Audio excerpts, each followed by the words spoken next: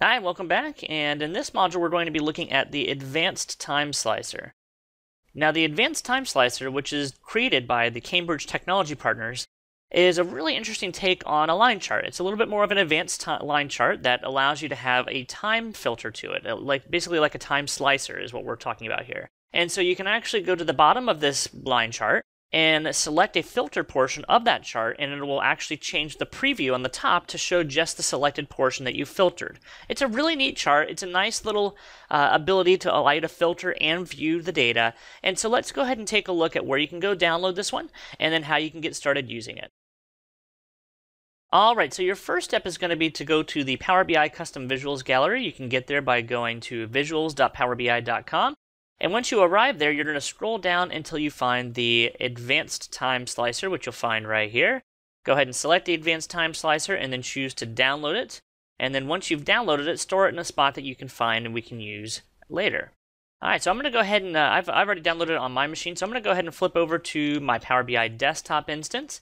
And we're going to start by going ahead and pulling in some data that we'll use for this solution. Now, to give you some context for this example, we're going to be looking at the weekly U.S. oil production for the United States. And so to do that, we're going to go start first by bringing in some data. So we'll do that by going up to the Get Data section here. And we're going to start by selecting an Excel source. So you'll select Excel and then hit Connect.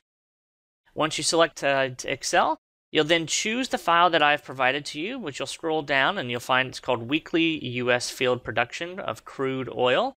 You can find this file as part of the links below if you're watching this video. And I can select Open, and that way I'll be able to now connect to and use this data source. We're going to connect to the spreadsheet inside of that workbook called Oil Production. So I'll select Oil Production here, and you can see it's basically a list of dates and barrels and thousands of barrels that were produced for that particular week. That's the date that the week starts in. And so we'll go ahead and load that into my data model. I'll hit Load. And this will bring in that data structure into my Power BI desktop solution. And so what I'd like to do with you first is go ahead and just bring this in as a table so you can see what the data looks like. So I'm going to select the date field, and I'll also select, I'll pick this as a table here. And then I'll also select the 1,000 barrels property here as well, or the field. Now, as you look at this, you can see the data, first of all, is kind of small, so you may want to increase the text size. We've seen how to do this a number of times now at this point if you've watched any of our previous modules. Yeah, you can see an idea of what the data looks like. Now, you'll notice when I brought date in by itself, it automatically created this little date hierarchy for me here. And it does that by default. You can actually turn that setting off if you go underneath the options here inside of Power BI. But if you just want to do this as a temporary change where you want to turn off that date hierarchy just one time, but maybe you want to use it other times, if you just want to turn it off once, you can come over here to the field well, and you can tell it that you want to change this from being the date hierarchy by hitting the down arrow next to date to just the date by itself. And so if I select just the date by itself, you'll see it gives me a list of all the dates and the number of barrels of oil that were produced for each of those dates. Now, my next step is going to be to actually bring in the custom visual, the Advanced Time Slicer. So to bring in the Advanced Time Slicer, you'll come up to the Visualizations pane here, hit the ellipses next to that, and select that you want to import a custom visual. Go ahead and select Import.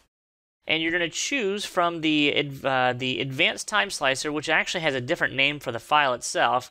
Once you download the Advanced Time Slicer, you'll see it's actually going to be called Brush Chart.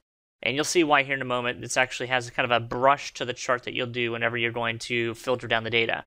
So you'll select Brush Chart and hit Open.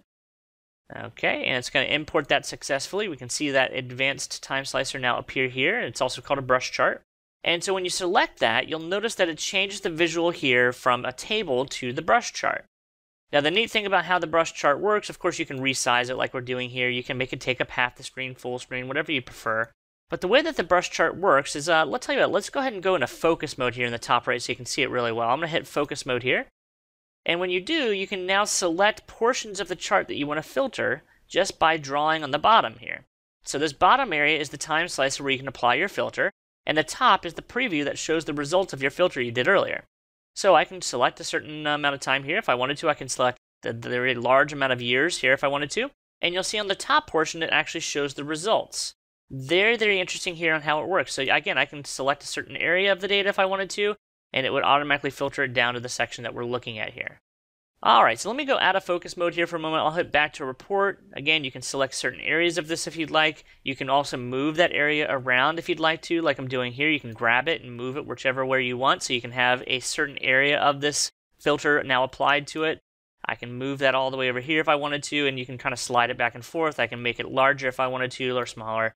Very, very fluid with how you work with it. That's pretty much it for the Advanced Time Slicer. It's a very straightforward visual, very easy to use. Hope you guys enjoyed this one, and we'll see you in the next one.